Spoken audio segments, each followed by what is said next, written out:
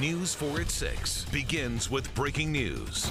Several Washington football team players tested positive this morning for COVID-19, including defensive star Jonathan Allen. Starting quarterback Taylor Heineke tested positive for COVID.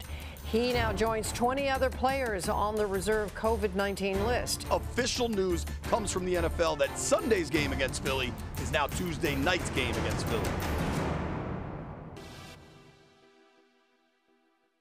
It's Tuesday in the city of brotherly love.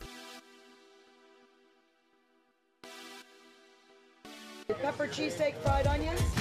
And just like the chopping of meat to make Philly's cheesesteak delicacy, the NFL had to shred the Week 15 schedule due to a COVID outbreak. This is a tricky thing, this whole virus and everything. Tonight's matchup between division foes could tilt the balance of power in the fight for a playoff spot.